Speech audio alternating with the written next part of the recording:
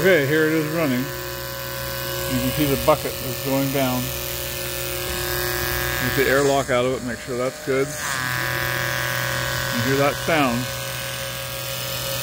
Now everything's going right into the boiler. But you have to have packing on all these joints on it. Make sure it's not sucking air. And I'm at 100 pounds of pressure. And it's one of my 20-inch boilers.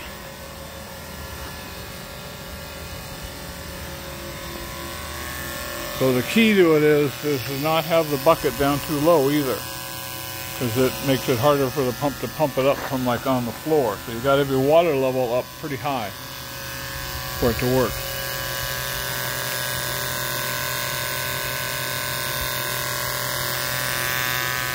And look at how much water has gone down in the bucket. It was right up to the rim, top of it, when I started.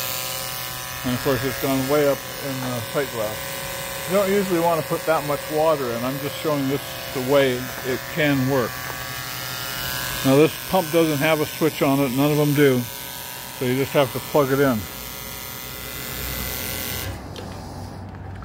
There might be a switch on the market for it too. Might look around for that.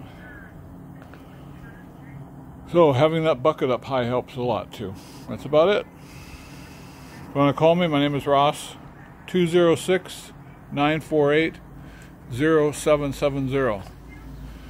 And I used to use hand pumps, and boy, it was a lot of work keeping up with the boiler and the amount of water that the engines were using. And so this really simplifies it. And anybody living off grid that wants to use this, obviously they're making generating electricity, and so they're going to have AC, through an inverter. Develop DC power and then transfer it over to AC, and so you do have electric power to run this pump.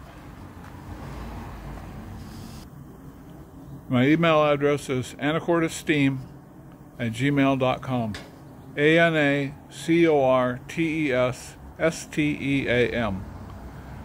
anacortesteam@gmail.com. And my phone number is 206-948-0770.